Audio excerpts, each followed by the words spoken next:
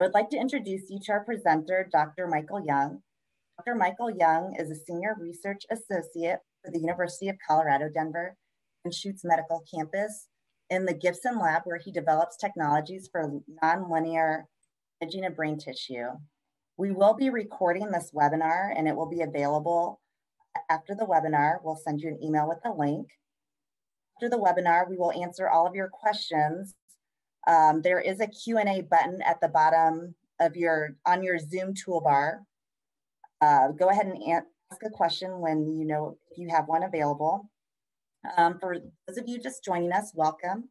Once again, I'd like to introduce Dr. Michael Young, who is a Senior Research Associate for the University of Colorado, Denver, Anschutz Medical Campus. He will now share his expertise.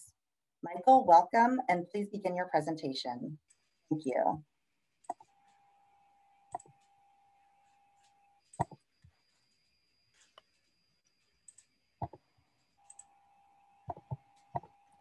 Thank you, Cindy, for that introduction. My name is Michael Young, and this webinar is going to present a methodology for the rapid design of an objective lens for multiphoton microscopy from off-the-shelf lenses with no a priori design.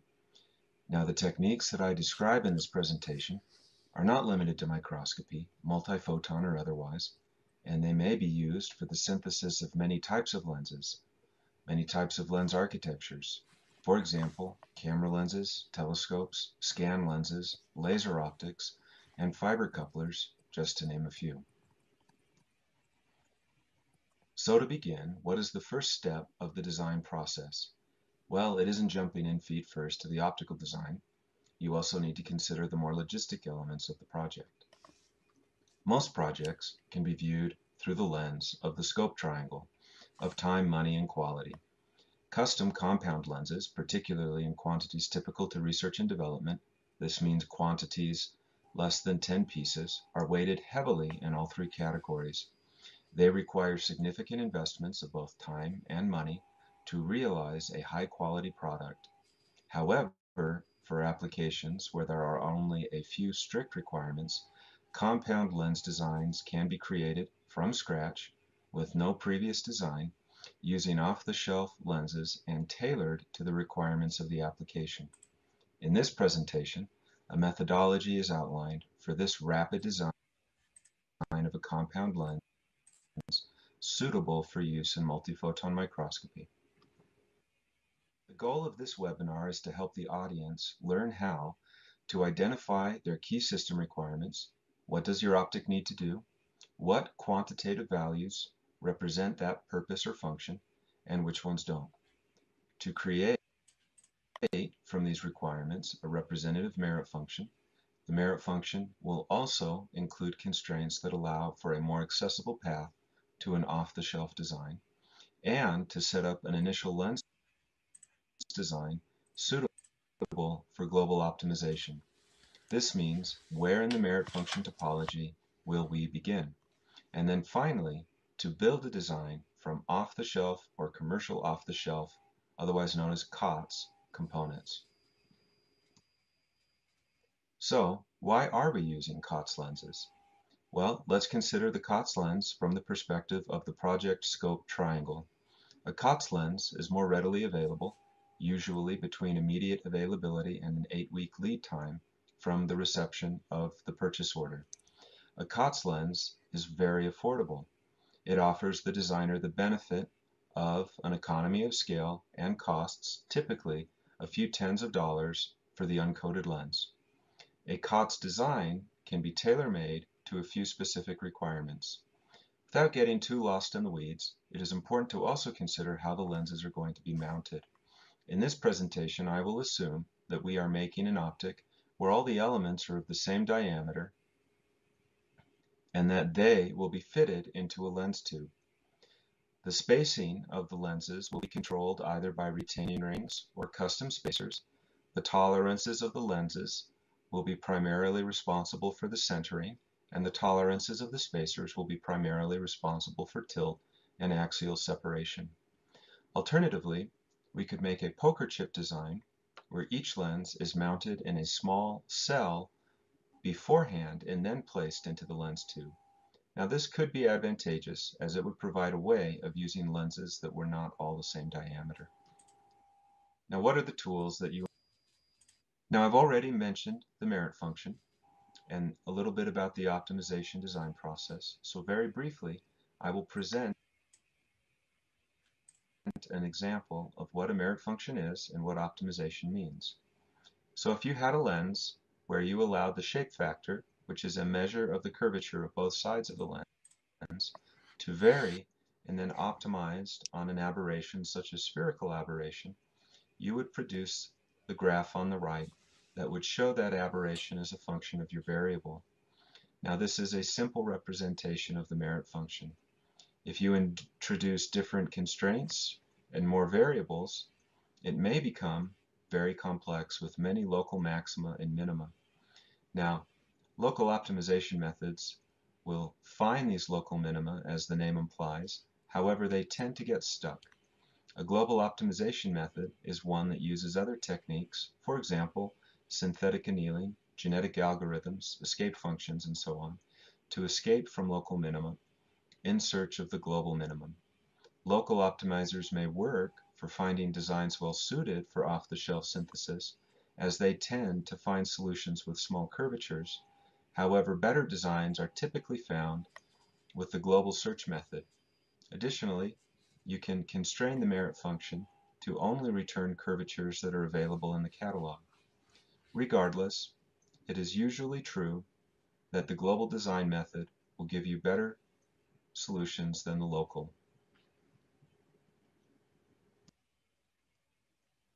So just a brief comment on workflow. As you can see on the right, I've outlined a possible workflow for this lens design process.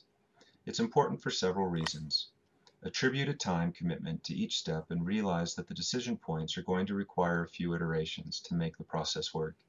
If you think that you can complete the project in a day, you should probably plan for 3. If you think you can complete it in a week, you should probably plan for 3 weeks. Also recognize that during the decision points it may be necessary to make substantial changes, such as changing the number of lenses, relaxing constraints in your merit function, or looking at different requirements. I would also recommend setting a maximum time for each step once the design reaches the target value. It is possible to mentally get stuck in the desire for better performance. You can work on any problem long enough to convince yourself that it can't be done. So we've now discussed the introduction. Let's dive into the design process and make the compound lens. There is a story of a farmer who was teaching his son how to dig straight rows in the ground. He told him to pick an object in the distance and regularly reorient on it as he dug the rows. When he came back, he found his son had dug zigzag rows from one end of the field to the other. Asking him why he didn't follow his advice, the son replied that he had, but the darn cow in the distance kept walking around. The design process is similar. If you can establish your purpose and requirements early on, it will reduce the time needed and prevent excess time spent on efforts that aren't productive. The first step in the design is to have a clear understanding of what your design is intended to accomplish or what problem it will solve. In some settings, this is called a concept of operations and defines the scope of the project. In general, answering the 5 W's, who, what, when, where, and how of the project will provide the insight that you need to capture most, if not all, of your requirements. In our case, a good place to start is to select an optic, like an objective lens, that is close to, but not quite, what we want. Perhaps the numerical aperture is too large or too small, the field of view is not quite right, or the working distance is not suitable for what our experiment demands. One example that I can think of from previous research is trying to image through a thick cryostat window that may be far from the sample. By using an existing architecture, we can use the optics specification and purpose to guide our own design. I've included an image here down below. Unfortunately, my video seems to obscure it slightly, of a highly optimized objective design. You can see how complicated and how many lenses are involved in a standard objective. So once the purpose of the optic is clear, This purpose has to be translated into specific quantitative requirements. Our requirements will include both optical and mechanical constraints. Other considerations may include thermal or manufacturing constraints or tolerancing. Remember, the more constraints that you add, the slower the merit function will converge. If possible, it is wise to look for merit function operands, the term used in ZMAX, that directly address what you want to optimize on, as opposed to writing multiple operands that collectively calculate what you're looking for, or custom operands to find your solution. Also, some operands can address multiple surfaces or parameters simultaneously, and thus reduce the number required. One very useful tool for determining the requirements is the optical invariant. This value of a lens is a measure of its ability to gather light and represents a conservation of that value through the system. It provides an initial check on the bounds of an optical design and is nicely demonstrated in the two references that I've provided here from Pat Trotta. Additionally, it is a good measure of the complexity of an optical system, and it can also be used as a way to analyze and characterize the system. Here I have the requirements for my optical system. I have two example objectives that I took from the OptoSigma catalog, and I have my design requirements on the right. Now is probably a good time to point out the utility of a spreadsheet for calculating the first order values of an optical system. Not only will this allow you to quickly capture the values, but you can make them linked via formula and will provide a nice sanity check on your values. For example, given a certain numerical aperture and focal length, this will set the entrance pupil diameter for your system. So you can see over here in the fourth column, which is labeled design, the requirements that we are going to be designing towards are an NA of 0.5, a magnification of 20, a field of view of 1.2 millimeters. We have our field number calculated here. Our transmission, we're going to try and get better than 80% transmission at 2 wavelengths. Our working distance, which we've taken from an asphericon lens that I'll introduce later, is 15.7 millimeters. We're going to try and keep our parfocal distance the same and eliminate the need for a parfocal extender. Here are the model numbers of the example objectives, and here is the model number of the asphericon lens that I am looking at using for the front lens of the design, again, which I'll show later. We're going to try and keep the lens design to around 12 lenses with a focal length of 8 millimeters, an entrance pupil diameter of 8 millimeters, and compatibility with a 200 millimeter focal length tube lens. There's a few additional constraints that I've put down here, such as a maximum lens thickness, a minimum lens thickness, and a minimum lens radius of curvature. These are again coming from the OptoSigma catalog.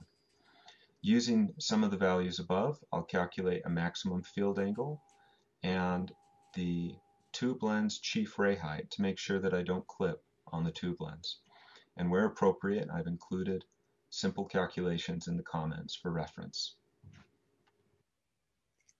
So designing the merit function is an iterative part of the design process. It is garbage in, garbage out, like any program. If you write a poor merit function, don't be surprised if the lens design is poor or the merit function won't converge. Where possible, use a solve in the lens design to quickly reposition any surface or value where that would make sense. A good example is the parfocal distance of the objective lens, the distance between the stop and the image or object. You can set this distance such that it will be quickly calculated in the lens design and the merit function will not have to optimize on it. Also, consider how you will set up your lens design. It may not be necessary to optimize on the numerical aperture if you set it up such that is a prescribed value. However, if you do so, the lens design will then have to aim the rays at the entrance pupil of the objective lens, which can be a very slow process. Alternatively, you could flip your design around and aim at the entrance pupil with no lenses in between, and then set the numerical aperture as a target in your merit function. This would be much quicker.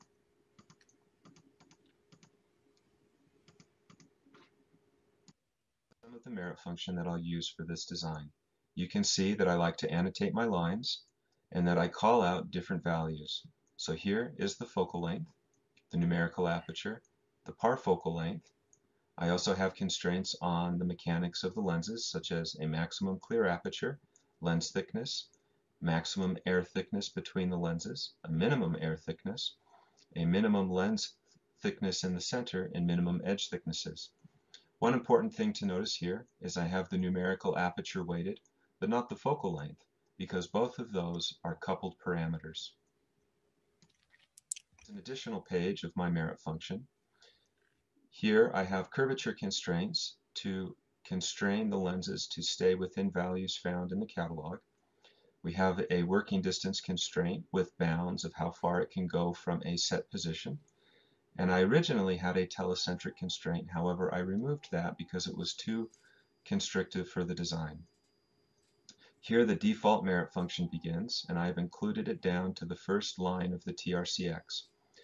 In the design process, what you want to look for in the merit function report is that the TRCX operands, or the TRCY, should be the ones that contribute the most. All the other ones should have been sufficiently minimized. So now that we have our requirements, how do we begin the design?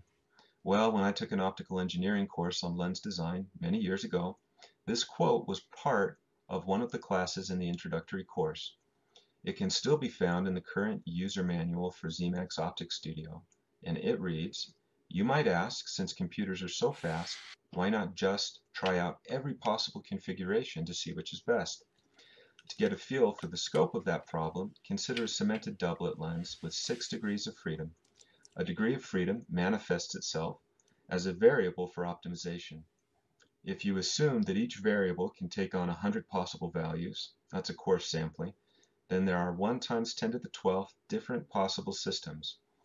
If each system evaluation requires the tracing of 20 rays, which is a low estimate, and you can trace 1,000,000 rays per surface per second, then the time required is about 8 times 10 to the 7 seconds, or 2.5 years.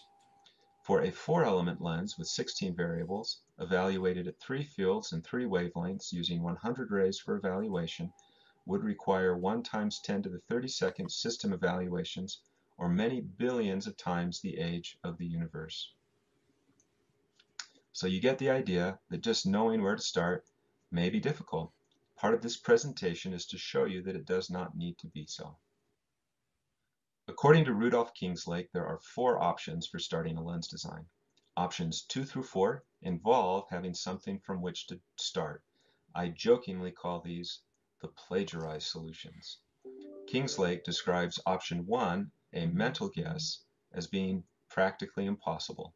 Here I will present a 5th option that doesn't require the same experience that Kingslake had and makes the process more accessible for other lens designers, particularly those ones just beginning their careers. For an example, the image on the right shows a starting design for a 3-element apochromat. This design is somewhere in between what was described in the previous slide. Here's our starting design here. So one may expect that it will take between 2.5 years and 1 age of the universe to find an optimized solution.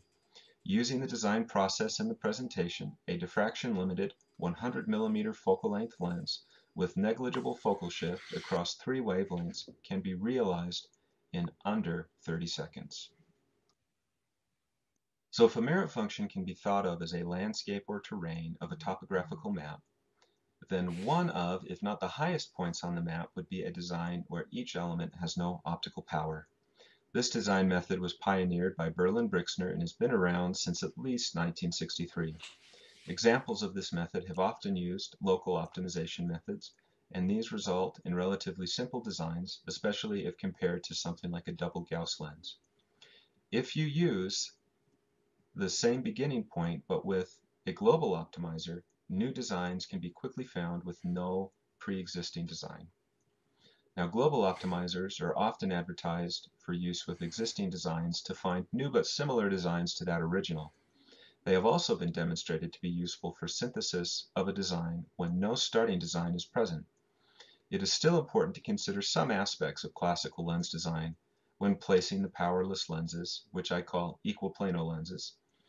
A lens placed close to the image plane will often become a field flattener. Lenses made of certain glass, meaning flint or crown, will have a tendency of becoming negative or positive to satisfy the achromatic constraints. In our case, we will select a COTS lens for the first lens in the system from the Asphericon catalog. The rest of the lenses will be powerless. The selection of that first lens is very restrictive, particularly for large numerical aperture designs. Because we are asking for both a larger numerical aperture and a considerable working distance, using an aspheric lens for the final optic is a good choice. It will handle a considerable amount of the spherical aberration that is usually addressed through objective design techniques such as lens splitting. Lens design, it's not much to look at. I place variables on all the parallel plate lenses, meaning their curvatures and thicknesses, as well as the air gaps between the lenses. There are also variables on the working distance, and because this lens is going to be used for imaging in a thick sample, I also put a variable on the radius of curvature of the image plane.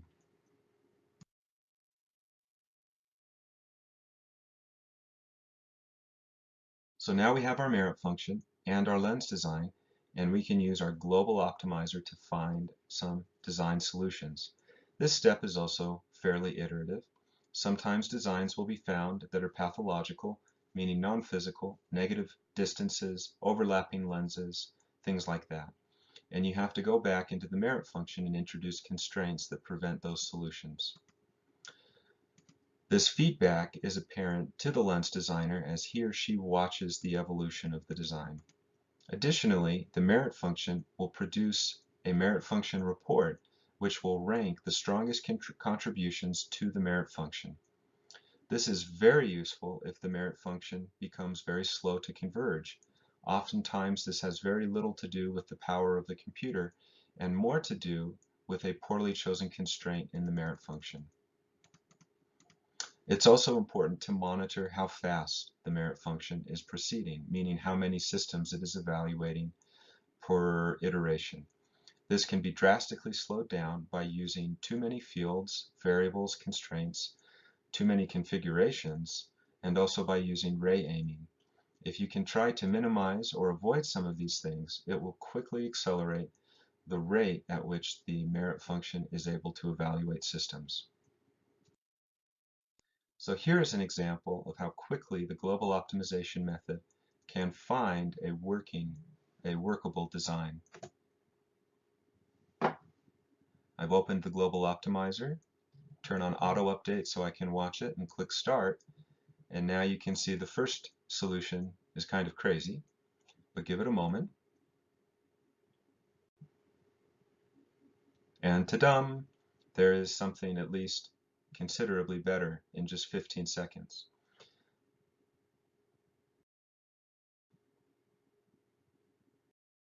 So one of the things that you're looking for as this design optimizes is you're looking at the shape factor of these lenses. This design here that it just found is fairly amenable to a COT solution. A lot of these lenses I look at and I think I can either split them or I can make them plano-convex or plano-concave. A lens like this meniscus lens, would be a lot more difficult to simulate using COTS lenses. So we're almost a minute in. I'm still letting it go. We'll see how far this optimization will take us.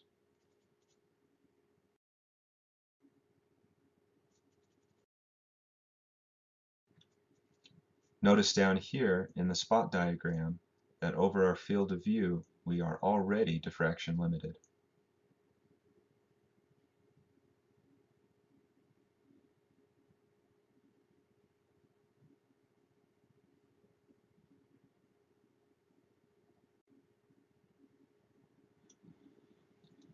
This design might be a little bit nicer because it has a longer working distance. Anyway, I stopped the optimization there, and you can see an example of the global design search. So a global optimizer will save several solutions for our review. It's worth noting that it's good to run the global optimizer even with the same starting file more than once, as the search algorithm is stochastic, or it can be. We need to consider how likely we are to find the lenses in the proposed solution out of the catalog. Are there many lenses that look like they're going to be plano-convex or plano-concave, or equiconvex or equiconcave? Those are the lenses that you're going to most likely find readily available in the catalog. Do you have any meniscus lenses? Those ones are harder to find in a catalog. So let's look at the design that I've picked out from the global optimizer. We've got a couple of problem lenses I can see right away. We've got this very thick negative biconcave lens, and we've got this meniscus lens. What we're going to do is try and split those into separate lenses, and hopefully we'll be able to find those in the catalog. The other lenses, such as this one, this one, this one, this one, this one, basically the rest, we're going to try and force them to have a shape factor of 1, meaning they're going to be plano on one side. So what I've done is I have split the double concave lens and the meniscus lens, and I have also forced all of the other lenses to have a shape factor of 1. Now I start with the lenses that have the most curvature, and then I do a linear optimization in between each step where I have forced a plano surface, or in this case on this double concave lens, I've forced it to have a matching concavity. I do that linear optimization in between each step. But now we have a design that is ready for the COTS lens substitution process. So this part can also be highly iterative. It is best to begin with the lenses that have the strongest curvature and try to find substitutes from the catalog. As you substitute in lenses into the design, re-optimize using the local optimization tool. Something that you may have done, now we didn't do, initially, is restrict the lens spacings in the global search to improve the speed of the merit function. At this point, you really want to make sure that those are free to move around, as these small adjustments in distance help to correct for the changes that we're going to make to the lenses. Also, if you find that the lens you're trying to substitute isn't working well, you may consider changing the material of the lens. In our case, we've used BK7 lenses, but OptoSigma still has a large catalog of fused silica lenses, and that small change in material may be all you need for a solution. So down here is the fully COTS design.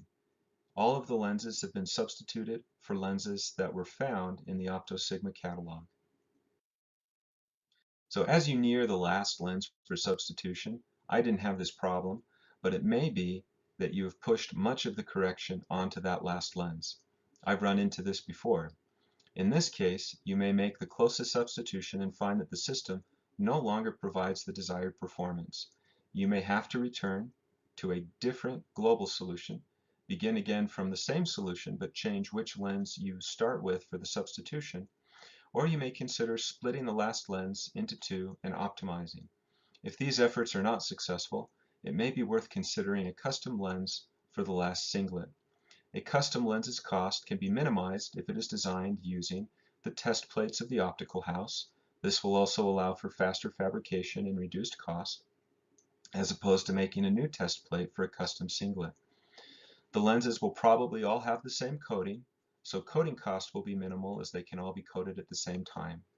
An additional consideration is that if you have a number of specific custom lenses that will be required, consider the number of prototypes or optical systems that are being built. Basically, can you take advantage of an economy of scale? Also, in your design, are a number of lenses close to the same shape of this custom design? Maybe you can order enough of these singlets to get to a price break. Stated in the introduction, most projects can be viewed through the lens of the scope triangle. Our COTS lens design solution must be evaluated in terms of time or schedule, cost, and its ability to satisfy our requirements.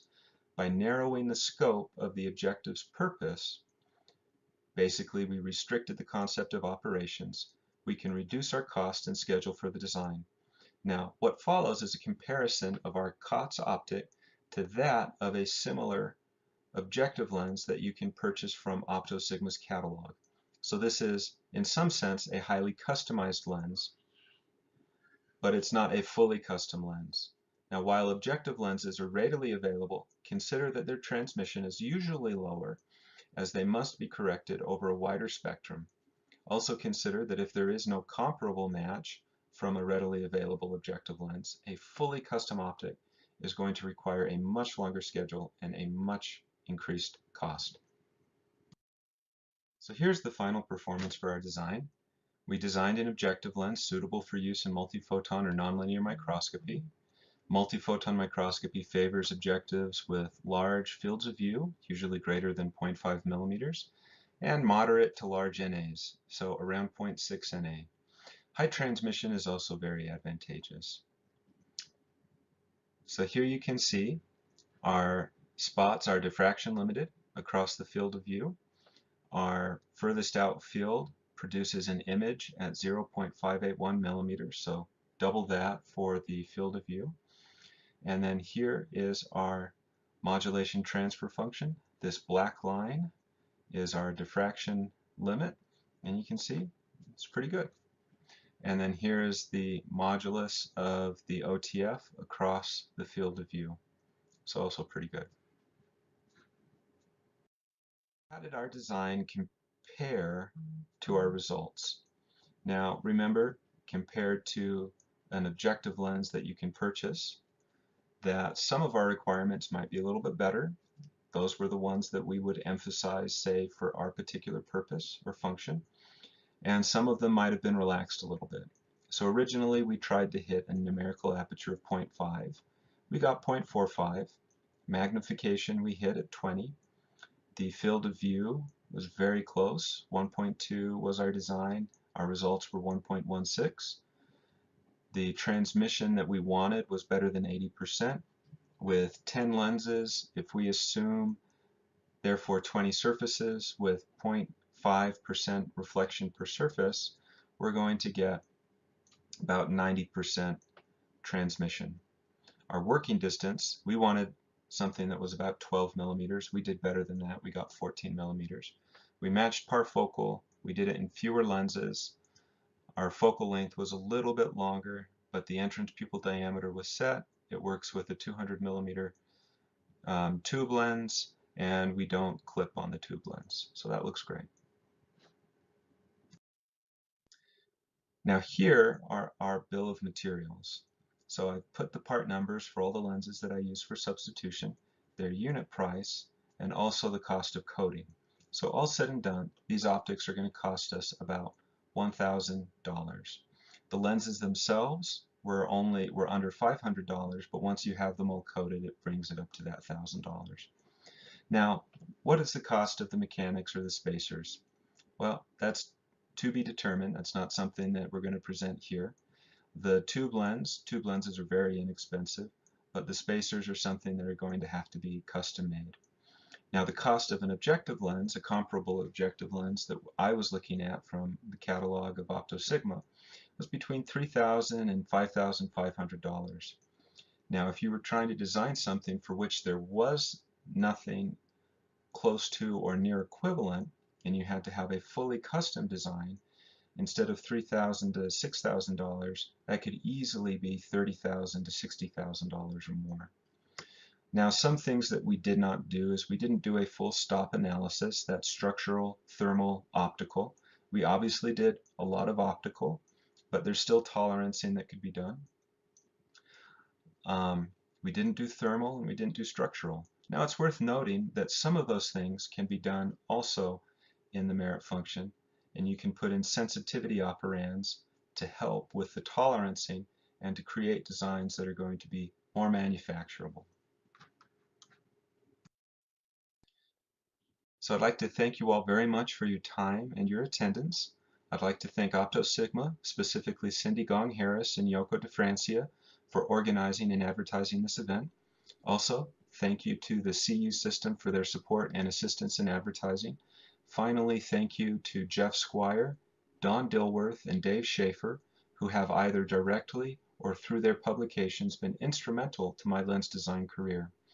If you've enjoyed my presentation, please consider reaching out to me on LinkedIn and leaving me an endorsement.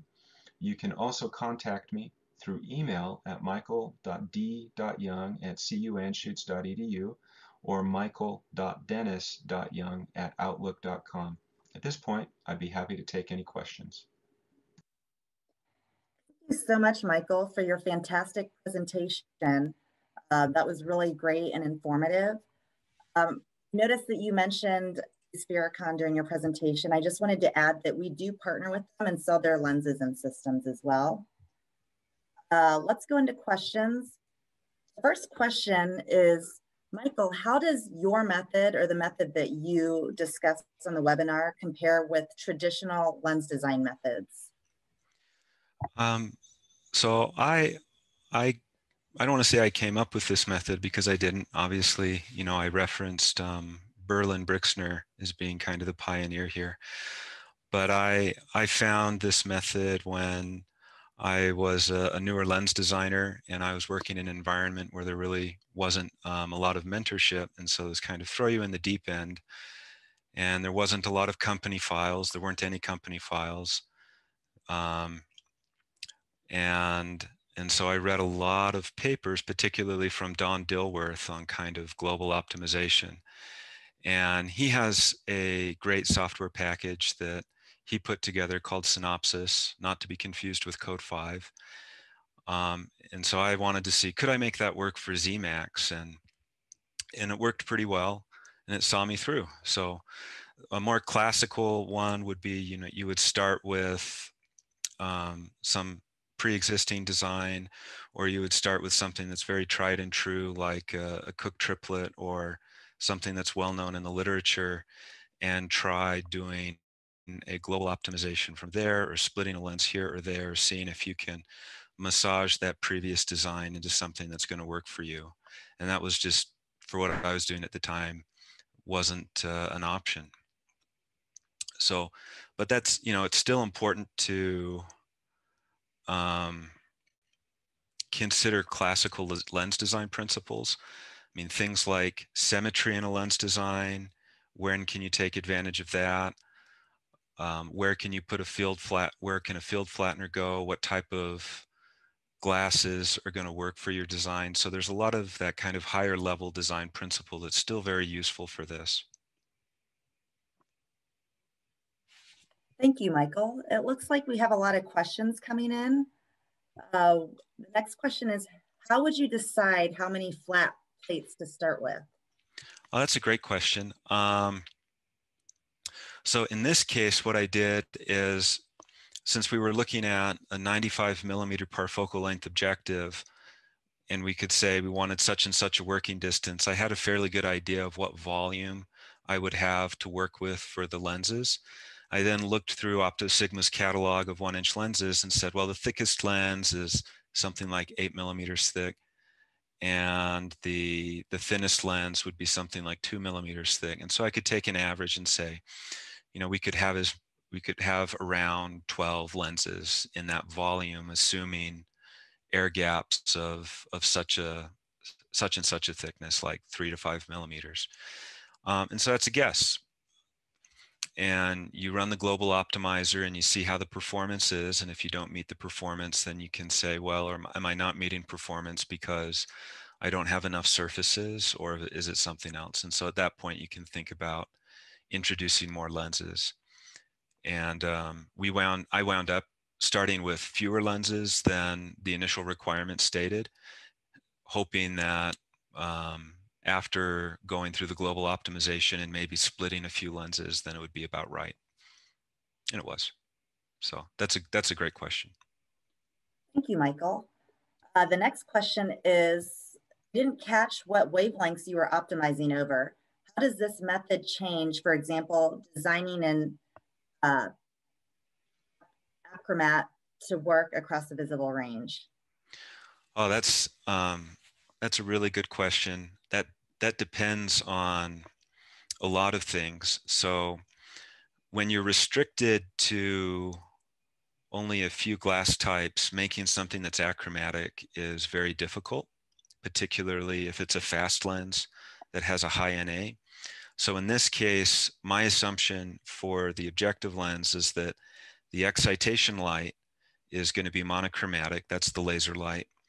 But the fluorescent light, if you're doing multiphoton imaging, you might be imaging green fluorescent protein.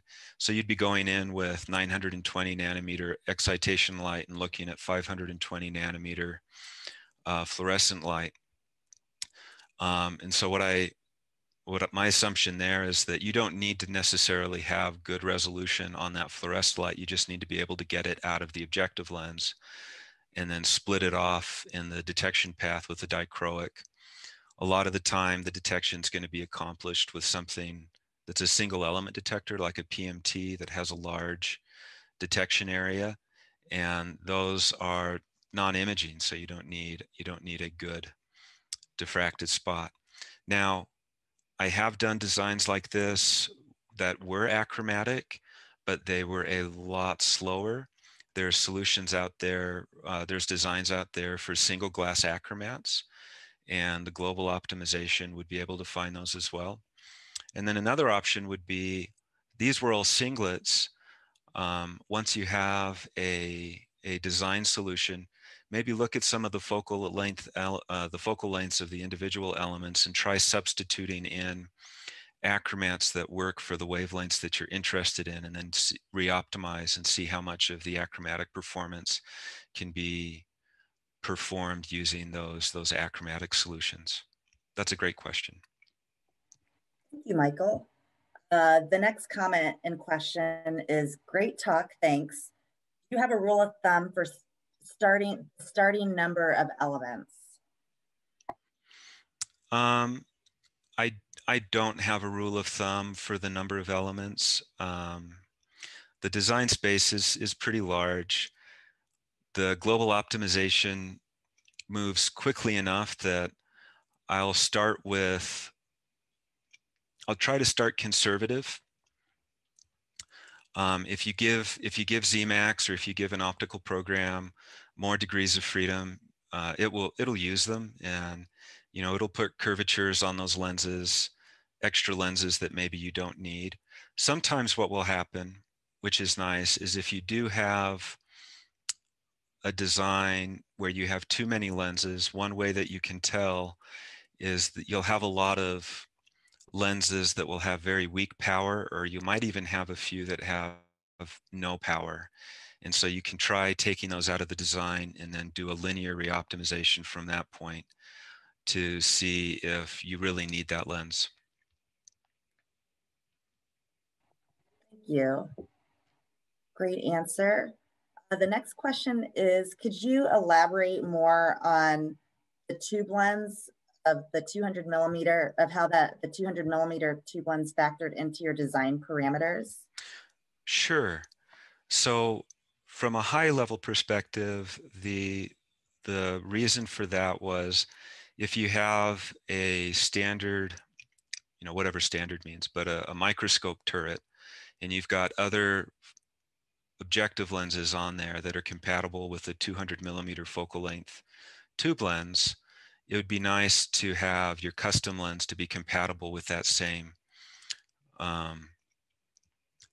tube lens. Now, ideally, what you would like to have is to know what that tube lens is, either have a black box design file or the actual design file from the manufacturer. If you don't, in this case, I didn't include the tube lens in the design, but if you don't, one thing that you can include is an achromat or a triplet lens that has the same focal length, and try to design around that. Thank you. We have a couple more questions.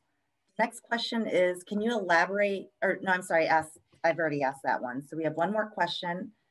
The final question is, let's say that you've completed your design and then somebody says, that's nice, but can you make field of view 20% bigger? You have to start from the beginning. You might have to start from the beginning. Boy, whoever asked that question, questions like that happen all the time. That's great, James. The one that I remember getting a lot is usually, oh, an NA of such and such is good, but More would be so much better.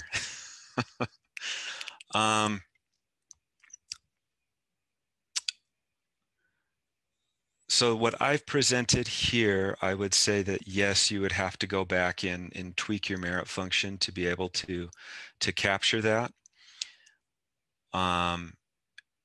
If you don't want to start completely from the beginning, then what you want to do is try and design to something that's in excess of your requirements initially.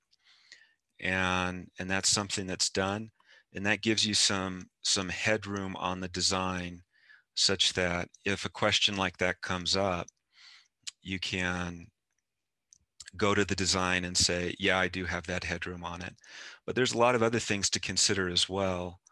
Going back to something like the optical invariant, you know, an increased field of view is basically increasing the light collection ability of that optic, and that carries throughout the entire system. So the Pat Trotta references are really good. He has a great story about designing an objective lens and facing similar questions to that from basically people in marketing. And the optical invariant very quickly shows that the ask is just impossible. So that's also a good thing to consider, is, you know, is it a realistic ask? Thank you, Michael. A couple more questions popped up. The next question is the ZMAX hammer optimizer useful as an alternative to the global optimizer for this the project? So the secret sauce, if you will, of how the global optimization algorithms work is not something that I know. I believe that ZMAX uses a genetic algorithm for its global optimizer. At least they advertised that many years ago. A hammer optimizer uses different escape functions, and it's also very useful. So what my design process usually is you find that global optimized solution that looks good, and you start running with it, and then you hand it over to the hammer optimizer to make sure that you're not stuck in some local minima for that more or less global solution. And then you go to the linear optimizer. And it's very common to then alternate between the hammer and the linear. Now, when you're starting out with that Berlin-Brixner parallel plate method, you can try the hammer, you can try the linear, but my experience is that the global is going to give you a better solution, and it's a better place to start at the beginning. Thank you, Michael. Another question. I have a legacy custom objective 18X on which I want to replace a doublet. Can I pick a replacement doublet by just looking at the component performance, or do I need an optimization package like ZMAX to optimize the entire objective? I'm not sure I'm quite clear on the question. So you have a legacy objective that's 18X. It was custom, so I guess you can remove a doublet from that custom objective. That sounds like maybe it was a Lister style objective with two achromats in it. Can you pick a replacement doublet by just looking at the component performance, or do you need an optimization package? That's a difficult question to answer. Rudolph Kingslake had a saying that there's nothing quite so nonlinear as a lens, and what he meant by that is the coupled performance of all the different surfaces is pretty horrendous. You know, the experimentalist in me says a doublet's usually not very expensive. You can try and see. And the lens designer in me says, yeah, you need to look at the optical design and see if it will work, so you have an expectation of how the performance is going to be. If it's a fairly low numerical aperture objective, then you can give it a shot. But if it's 0.4 or higher, you're going to be hard pressed to do that. Thanks, Michael. There is a question that I missed in the chat, I believe. I don't think we answered this. So if you design a UV lens, over what wavelength range will it be in focus?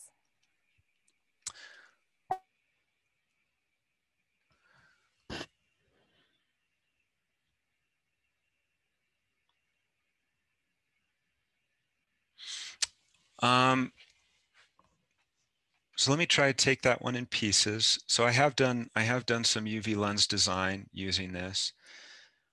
And what I've presented here is particularly good for monochromatic designs. But if you are looking at different wavelengths, a lot of the times what you can do is if you can split the detection path, you can collect, let's say you're looking at different fluorescent wavelengths that are in the near UV. You can split the detection path and try to bring those to a focus on different detectors. That's a possibility. Yeah,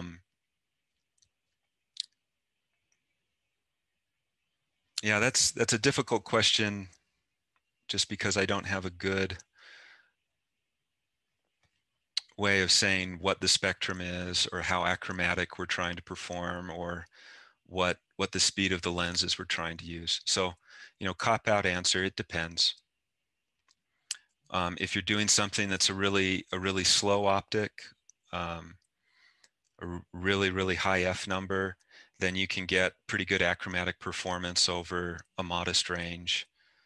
And I did a beam delivery design one time that was over a couple 100 nanometers and it was achromatic, but that was like F70. So, I mean, incredibly slow. The big difficulty with UV design is the limited glass that you can use. Thank you, Michael. We still have questions. I'm sorry, we still have questions coming in. Sure. Next question is, what process do you use for finding matching COTS lenses? Do you use ZMAX or directly refer to the product manual? I go directly to the product manual. I've looked at the OptoSigma lenses enough that I have a pretty good idea if a BK7, OptoSigma uses O'Hara, so its BSL lens is going to work with the catalog, or a few silica lens is going to work. I have used ZMAX's COTS lens substitution tool before, and I find that I can find the solutions faster. So the big difficulty with the ZMAX one is it's got an additional constraint there on clear aperture, and so sometimes it will eliminate lenses that are suitable. But I've used that before; it does work. Thank you, Michael. We have another question. This may be the last one. Do you have any sort of shorthand or rule of thumb to assess whether a given design specification is reasonable or even possible? For example, combination of NA, field, color, etc. Oh, sure. So the first thing to look at is to calculate the optical invariant and see how that goes throughout the system. Again, I really recommend you look at Pat Trotta's articles that are in the presentation. He addresses that exact thing of, you know, what if you're designing an objective lens and you're given magnification and field of view and numerical aperture, and how does that then translate to, say, the eyepiece or something like that? So the optical invariant is the best tool for kind of the first sanity check on an optical design. And you know, in my experience, a real simple way to look at that is the product of the numerical aperture and your field of view gives you a pretty good initial guess. you, Michael. And then color, you know, as long as you're not in the, as long as you're staying out of the near UV, visible and the near infrared are pretty amenable to most solutions. There's a lot of glass out there. UV is where it gets difficult. Thank you, Michael. It looks like we're done with our question and answer portion. Everybody asked great questions and you had excellent answers, and I appreciate that, and I'm sure our listeners do as well. Once again, thank you very much for being our guest speaker today. Please email any additional questions either to Michael, or you can email them to OptoSigma at sales@optosigma.com. Once again, there is a recorded version available, so we'll follow up with the link. And I hope you enjoyed today's session. Thanks a lot. Have a great day. Bye.